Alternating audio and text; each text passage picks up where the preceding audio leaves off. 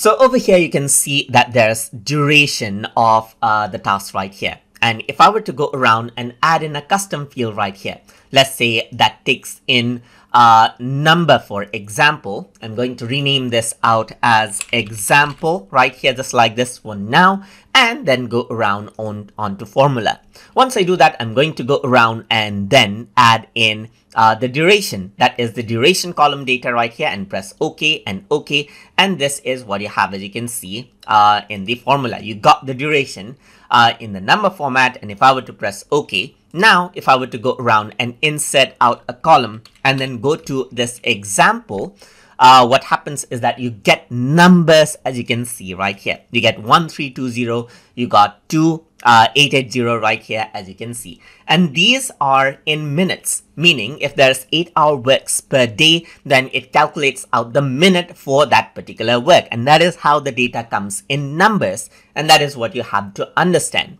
So if I want to have them in hours, then I simply need to divide them. So I'm going to go to custom field right here. And in this example, I'm going to go to formula.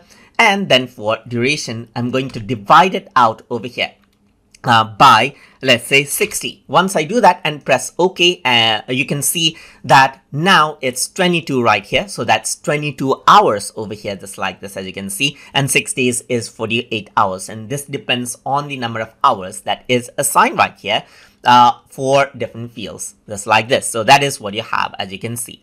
So now you can go around and do multiple calculations as you like right here. So let's say for the example, I'm going to simply say total work hours right here, just like this, and press OK, and the title has changed out. So this is what you have, as you can see.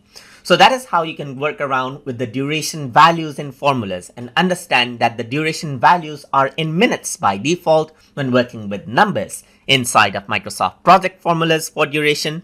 So I hope you guys learned something as always. And as always, please like, comment, share, and subscribe.